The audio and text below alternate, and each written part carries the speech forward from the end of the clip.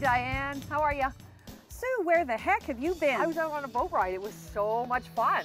It might have been fun, but we're not here to go on boat rides. What do you... Here is your uniform, girl. Uniform? For what? Well, you're going to help Rosa clean boats. We have boats to go out this afternoon.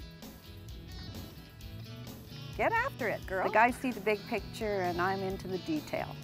But I guess everything comes together. We're really a cohesive team, and that's the main thing, team. Team is a four-letter word, and we really operate on that basis. I'm a people person to start with, so whether it's clients or staff, I like to interact with everyone.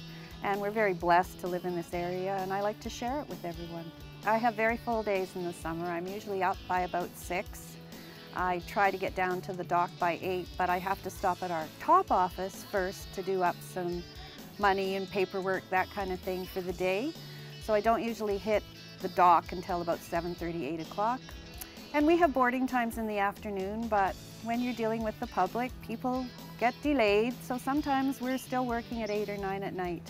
But this year's been pretty good. We're usually done by 7 in the evening, and then it's time to recreate and have a cold one on this deck.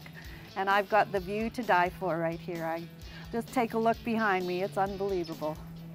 It's the area. I mean, I always say you can go out on a raft on this lake and love it forever because it's just so spectacular. This whole area is great. This East Kootenai area I never even knew about, and a lot of people don't know about it. But they're discovering it.